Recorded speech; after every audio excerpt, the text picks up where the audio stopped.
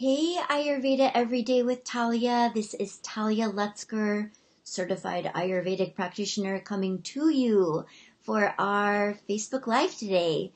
So I'm very excited to be here. I'm so grateful for this group. I just want to say how much I love and adore this beautiful community of people who are passionate about health and looking to find out how Ayurveda can help you feel as an amazing as possible. And it's truly an honor to get to be the leader of this community. So thank you for being here.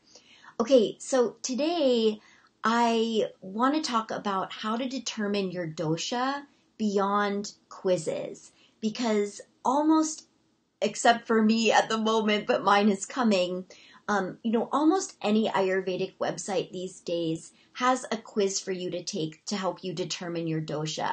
And when I first found Ayurveda, hey Maggie, when I first found Ayurveda in 2001, my very first experience with it was I was at my yoga teacher training, and it was just like maybe we spent, I don't know, an hour and a half or 2 hours on Ayurveda. I had never heard of it before. And what they did was we had this binder and they're like, okay, sit down and take 20 minutes to like fill out this quiz. And some of you already know my story, but I suffered from extreme body dysmorphia and eating disorders for most of my 20s, really until I discovered Ayurveda. So, and I think I was 27 or 28 when I was at my yoga teacher training. So when I sat down to take the quiz, my mindset and my viewpoint, my perspective on the questions was absolutely colored by the way that I saw myself, which was distorted. So, and this is just my personal story, right? But when I took the quiz, it came out with a result that is not actually my dosha. And as an Ayurvedic practitioner, now, I'm so grateful that I had that experience, because it showed me that these quizzes are it's actually not that simple to determine your dosha when you haven't spent a long time studying the vast science of Ayurveda, because there's so much to Ayurveda. It's not just like, oh, hot, cold, wet, dry, vata, pitta, kapha. It's so easy. Like every once in a while, I will encounter a client or a student who is really easy. Their pulse, their constitution is very straightforward. Like, for example, if you have one of my favorite books, in fact, it was one of my very first Ayurvedic books. It was also Kate Stillman's first book. Maya Tawari wrote it. It's called Ayurveda, A Life of Balance. I love that book. Highly recommend that book if you don't already have it in your library.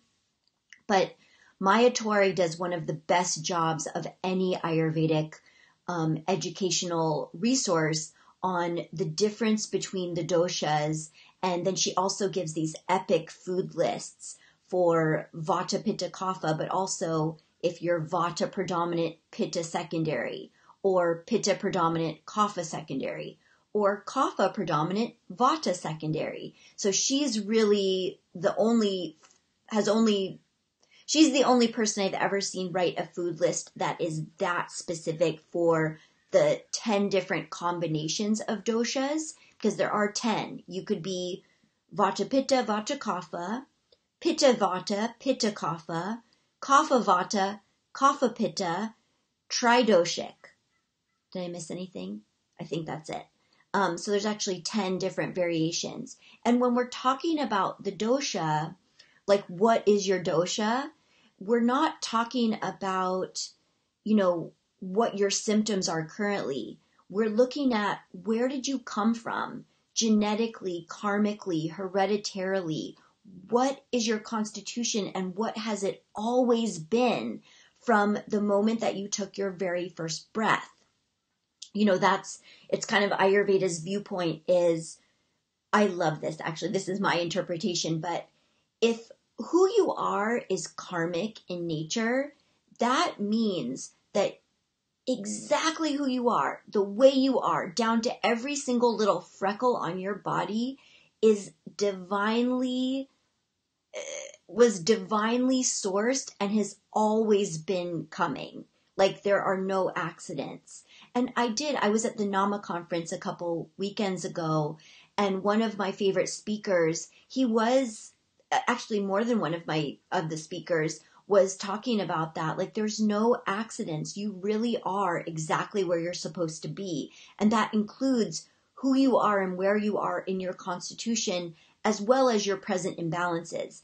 The difference between your core constitution and your present imbalance is your present imbalance can be changed, right? You can do all kinds of Ayurvedic nutrition and herbs and body care. You can do seasonal cleansing. You can do annual panchakarma. There's so much you can do to keep your current imbalances in check and to change them. So if you are somebody who is pitta kapha in your core, but you have a vata imbalance that's giving you all kinds of insomnia and anxiety and dry skin and constipation, you can change that. But you can't change who you are at your core. And that's also on purpose. It doesn't mean that you can't be the best version of who you are at your core. That's what I feel like Ayurveda Every Day is all about. But that's the same thing as bringing your current imbalances into balance, or, the best state that they can possibly be in for who you are and what your imbalances are and what you've come into this lifetime to learn and to overcome and to process. Those are part of your divine plan. So when you take a quiz, you can take a quiz in two different ways. You can take the quiz where you're like, okay, I am taking this quiz to try to determine my core constitution. That means I've got to think back as far as I can to be like, what was I like as a child? What could my mom or my dad or my siblings remind me about? You could even look at pictures of yourself when you're little kid and be like, yeah, like when I took the quiz, and ask questions if you have questions. By the way, I feel like I'm just kind of monologuing right now. And hopefully this is really landing for you and helpful to hear my experience. I hope that it is. But when I was a little kid, I have this one picture of myself. Who remembers Esprit? Who remembers the brand Esprit? Right? I was born in 1972. So in the 80s, Esprit was like the ultimate. I was so into it, and it was the only brand of clothing I wanted to wear. And it was, I wanted to be an Esprit model. I remember, but I loved Esprit. And I remember this one picture of me. I'm wearing like a pair of shorts and a matching button-down shirt. It's like blue with bananas on it. If you were into Esprit in the 80s, you actually might really remember this print. But you can see my legs in the picture, and I have such skinny legs. Like my knees are just like, so really, really stand out because my legs were so skinny. Well, I'm not so skinny now. I mean, I'm not a giant person, but I'm Vata predominant in my core constitution, Kapha secondary. When I took that quiz in 2001, not understanding really how to take the quiz so that I was going to get an accurate answer. Plus I had body dysmorphia, so there was no way I was going to see myself as skinny in any way, shape, or form, even as a little kid. But seeing that photo was really a light bulb moment for me of like, oh my God, look at my legs. I was tiny. I was also the smallest kid in my class. At one point, I was the smallest kid in school. Hi. People called me shrimp, which was not a compliment, but there are more clues for me to look back at my core constitution from before I was 10 years old and be like, yeah, I was Vata predominant. If I really can get a bigger picture, I can see that. And sometimes it's hard to see that in the quizzes. So the second way that you can take an Ayurvedic quiz is you can take the quiz from what is happening for me right now. what's going on for me right now? What are my symptoms? If you haven't yet downloaded my Ayurveda Starters Guide, which is the free gift that I offer on my website, talyaskitchen.com, definitely grab that. It doesn't have a dosha quiz inside of it, but it really explains the difference between hot, cold, wet, and dry, like what it means when you're experiencing the different elements of Ayurveda in your body, mind, and spirit. Like, what does that really look like, feel like? How can you sense that so that it's not like this elusive thing of, I don't know. You can really hone in on it and start to understand it on a physiological level. But you can answer the questions from the present moment experience you're having of your body, mind, spirit, and that will give you a sense of where your imbalances are. And there's another resource I think everybody should have is the cookbook that was written by Divya Alter. It came out a couple years ago. It's called What to Eat for How You Feel, the New Ayurvedic Kitchen.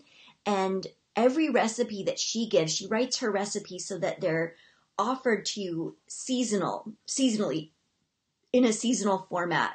And then, so you're like, okay, this is good food for me to eat in this season. But then she gives a little thing on the side of each recipe that says, but if your digestion is airy, fiery, or earthy, which you start to learn and understand when you understand the difference between hot, cold, wet, and dry, she invites you to adjust the recipe for where you're at with your digestion.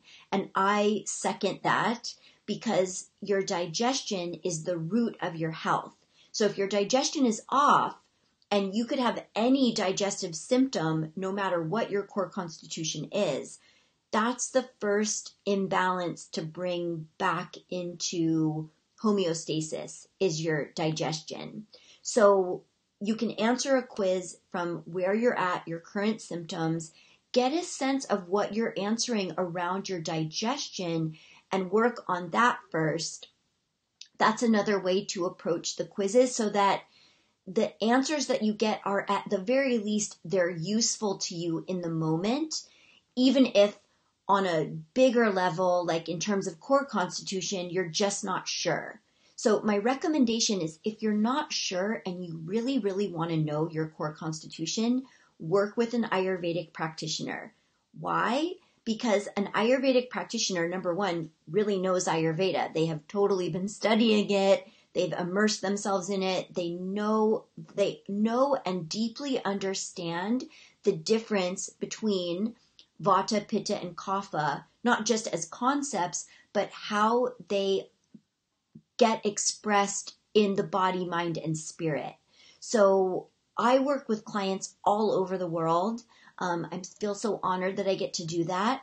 And my online assessments have been spot on. And Dr. Keisha Ewers, who's an amazing Ayurvedic practitioner, her and I talked about this last spring in my Life-Changing Power of Ayurveda interview series.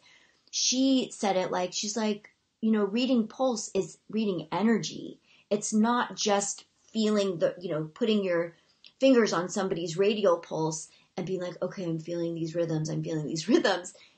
We're reading energy. We're reading the energetic imprint of the doshas because the doshas are energetic forces, and when they're out of balance, they interact with each other. So sometimes the symptoms you're experiencing, it's not straightforward. It's not cut and dry. And it does take somebody who's really looked at the science for a long time, who is devoting their life to understanding the science of Ayurveda to help pull apart the different issues and symptoms and sensations that you're experiencing and help you make sense of it. It's kind of like putting a puzzle together. We're collecting all of this information and data and evidence, and we're like, okay, this is how it makes sense. And then we start applying the remedies. And when you start applying the remedies, then it really gets into the experiential realm. So someone is saying, when I took your core constitution, I think you meant when I took yours, I was a Vata with one question, a Pitta, and one a Kapha. Usually I can figure out what I need to balance, but currently I'm having huge issues with my seasonal allergies no matter what I try. Okay, so seasonal allergies, this is the thing. We want to find out what is at the root of these allergies not being able to get under control. Is it a Pitta imbalance? Is it a Kapha imbalance? Is it a Vata imbalance? So, you can know your core constitution. That doesn't mean that you're going to, just because you know your core constitution, that you know how to balance every single symptom that comes into your realm. Again, I recommend working with a practitioner. Like sometimes one session isn't enough. Sometimes you have something going on that you can't figure out. And then it's like, okay, I need extra support. It's time to get a session. I do it all the time. I'm always seeking support for my body, mind, spirit. I don't try to do it all myself. So the other thing I want to comment on about this comment in particular is, if I read your core constitution and I told you that you're Vata predominant, that doesn't change. If that's your core constitution, that's your core constitution forever. This isn't really, this is a live broadcast. So if you have a question, and you enter it into the comments while I'm still live, I'll totally answer it. And of course, I will answer all your questions when I go into our Facebook group and check out the comments on any video that I make. So feel free, ask questions. But we are going to wrap things up fairly soon, FYI. But that's another thing that I think is really important that we distinguish as members of Ayurveda Every Day with Talya. When you talk about your dosha, you should be talking about your dosha from your core constitution. I am Vata Kapha. That's my core. Of course, sometimes I have a Kapha imbalance. Sometimes I have a Pitta imbalance. Sometimes I have an imbalance in all three doshas. That never changes the fact that I am Vata Kapha at my core. And so I invite you to start learning Ayurveda, talking about Ayurveda from that perspective. This is my belief. This is my personal belief about how to think and speak about your dosha. I don't know that every practitioner in the world would agree with me, because I've definitely met some Ayurvedic practitioners who don't think that core constitution is as important as current imbalance. But the way I was taught is, if you're not thinking about who you are at your core and you're using remedies to shift a current imbalance, then you might be using remedies that don't complement the whole picture of who you are.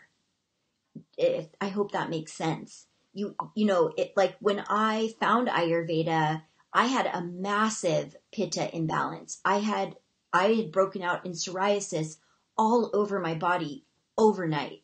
That's autoimmune. That's rash. Both of those are Pitta imbalance. But I'm not Pitta. And so my practitioner knew she couldn't just give me cooling remedies only, like cucumber and peppermint and lavender. She had to also be giving me, like, part of my remedy was spices, like really increasing the heat in my diet so that I could fight the fire with my own fire, because my own fire was really lacking at that point. In fact, I had like practically none. So I hope this is making sense. And then any suggestions on getting back on track fast after surgery? Narcotics, antibiotics in the IV. Now you have a sty, which is bacteria, hot compress, and question mark. My mom died the same time I was in surgery. Oh my God. Oh my God, I'm so sorry. Oh geez. The person who's asking the question right now, the way that I deliver my Facebook Lives I can't see who's commenting. I would like for you to send me a private message, because this is not a general question. This is a specific question, and I don't want to just give you a general answer when, number one, I don't know who's asking it because I can't see who it is, and number two, this is more complex, and I want to keep these Facebook Lives and my general posts in Ayurveda every day something that can apply to everyone, and keep real private, intimate questions and specific questions about your health. I want to keep those as more one-to-ones. So I'm going to take that with you offline. But one thing I will say, oh, it's Lori. Oh, Lori. Ugh.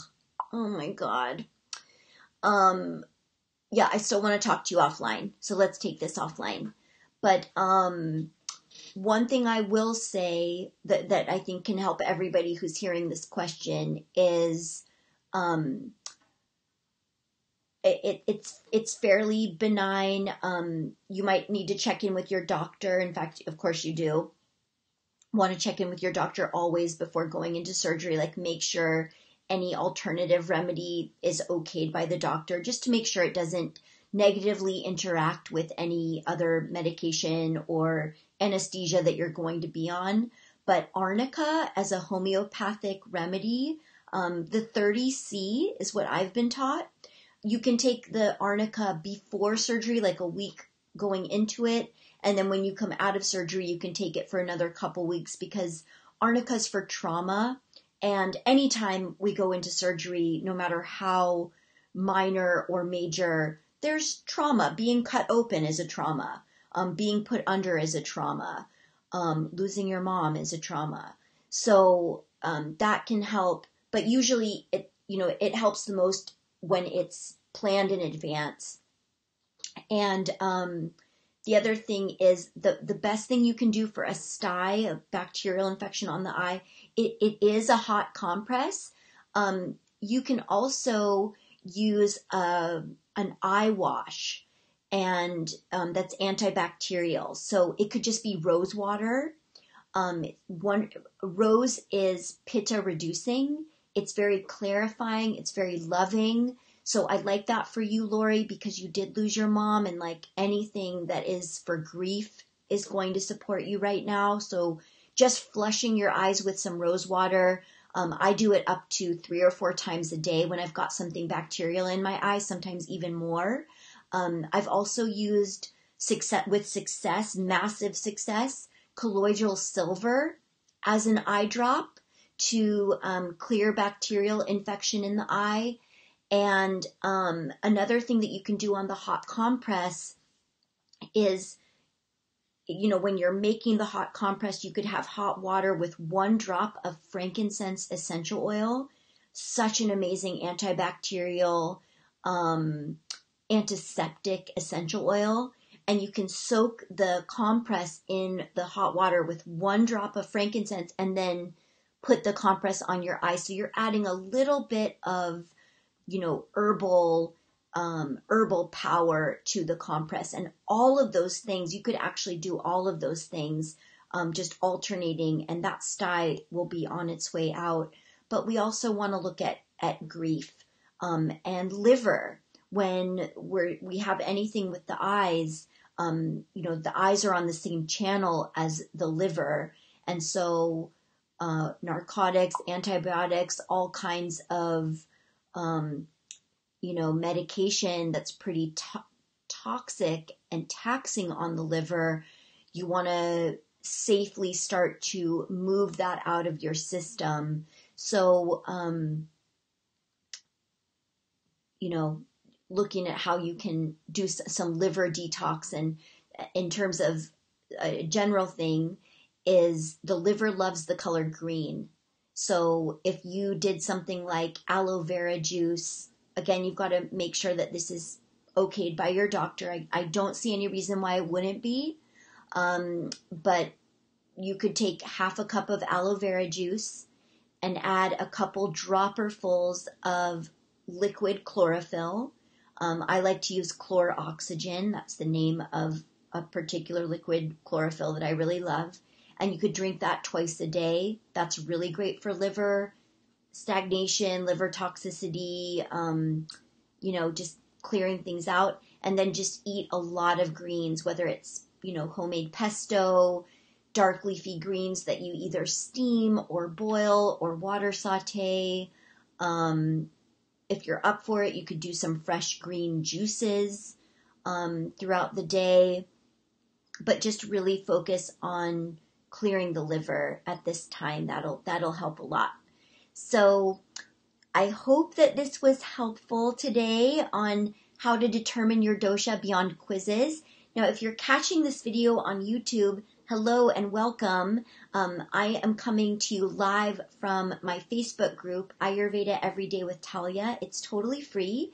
You're welcome to join, and we'd love to have you. So thank you so much for being here. I will see you at our next Facebook Live. They're usually Thursdays at noon, unless I'm traveling or doing something crazy. Or like last week, I didn't have any internet, which was so frustrating. But I usually will, when I know I'm going to do it at a different time, I let you know inside the Facebook group. So I'll see you next time. Thanks.